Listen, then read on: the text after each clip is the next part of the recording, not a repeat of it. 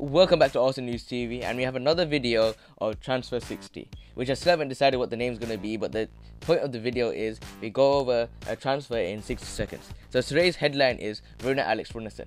So Runar Alex Runarsson is to undergo Arsenal medical ahead of £1.5 million transfer from Dijon to replace Emiliano Martinez. Days of speculation look set to end in success for the Gunners as they land a replacement for Emiliano Martinez.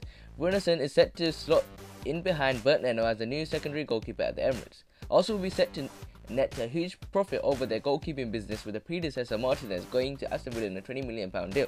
The Icelandic stopper is expected to sign a 5-year deal and go ahead of Matt Macy in the pecking order. He will likely be limited to game time only in the domestic cups and the Europa League.